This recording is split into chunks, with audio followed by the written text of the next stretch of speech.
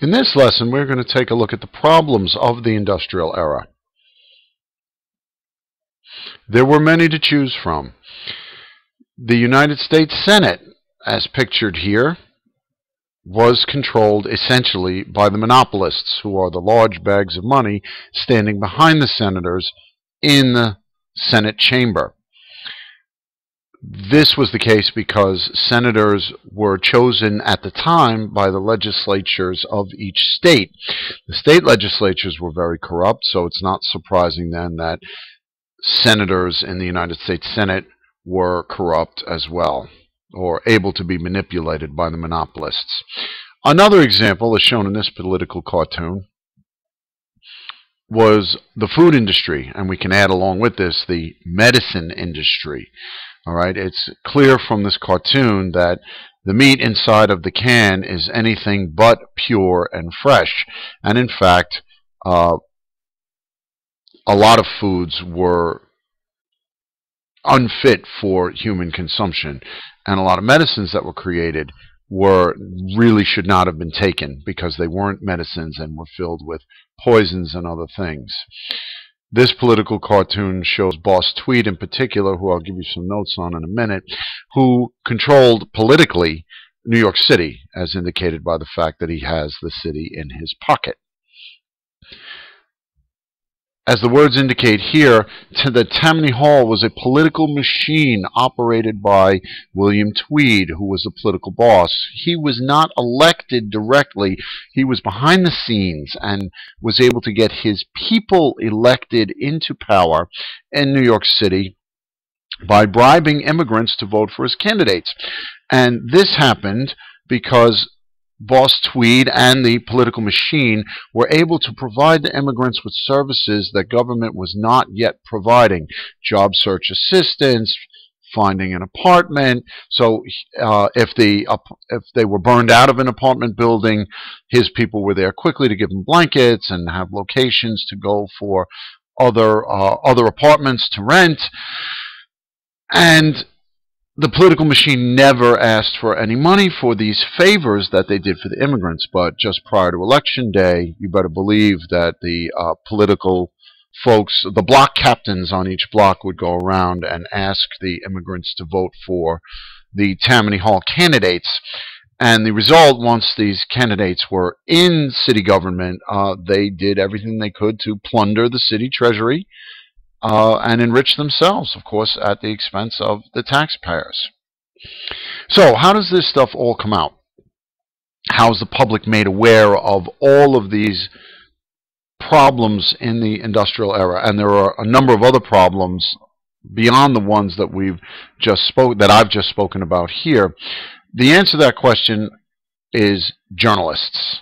All right, Upton Sinclair on the right wrote a book that you see here called The Jungle, and if you take a minute to read the paragraph, it indicates how disgusting and filthy the conditions were in the slaughterhouses, the meat packing plants in Chicago. He took time to go to work for, I believe it was 6 months in Chicago, in one of these plants, to write first-hand accounts of the filthy conditions there.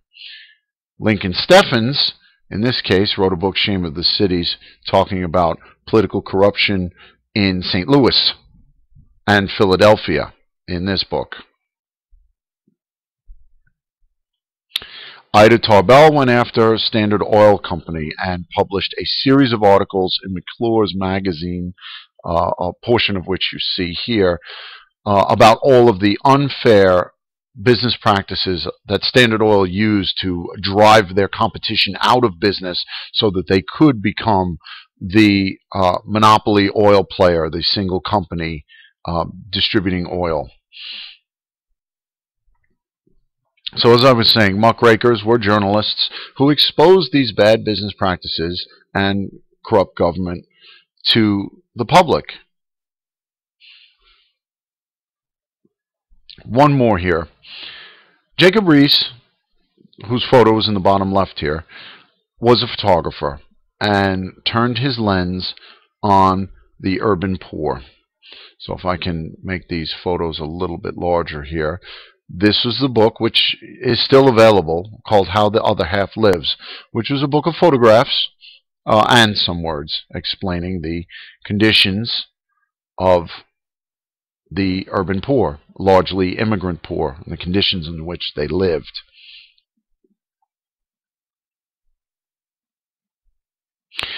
It stands to reason that as the public was made aware of these photos, the conditions of the meat that they were eating and the medicines that they were taking, corrupt governments, and so on, that they got angry. And the public was indeed very upset with what was happening. What this led to in the early 1900s, the very early 1900s, were people that ran for government promising to fix the problems and ills of the industrial era. These people taken together were known as progressives, and they believed that it was industrialization and urbanization, the movement into the cities, that was creating troubling social and political problems, and lack of government involvement. They encouraged the states and the federal government to enact reforms that would correct these problems, and a number of people ran at the federal level, the state level, and the local levels, promising to clean all of this up.